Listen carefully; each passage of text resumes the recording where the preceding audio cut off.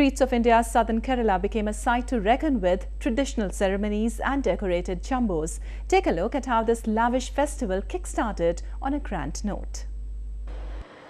All roads in Kerala led to the temple town of Guruvayur as loud cheers and applause made this elephant race a unique affair. As many as 28 decorated jumbos took part in the competition, out of which around 5 were shortlisted for the final round. With the slightest directions of their mahouts, the gigantic animals undertook the ritualistic run from the eastern end of the temple to its main entrance. Scores of people lined up the streets to witness the exuberant event. Majestic tusker Ramankutti emerged the winner, who later hoisted the temple flag to mark the start of the famous Guruvayur festival.